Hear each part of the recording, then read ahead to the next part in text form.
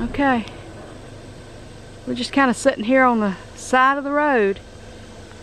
And I ain't sure exactly what that is. But there doesn't seem to be anything else around. It looks like it was an old barn. But it could have been a, well, I don't know. I don't see any evidence of a chimney or any way to heat. But you can tell this growed up back here. That one's intriguing to me.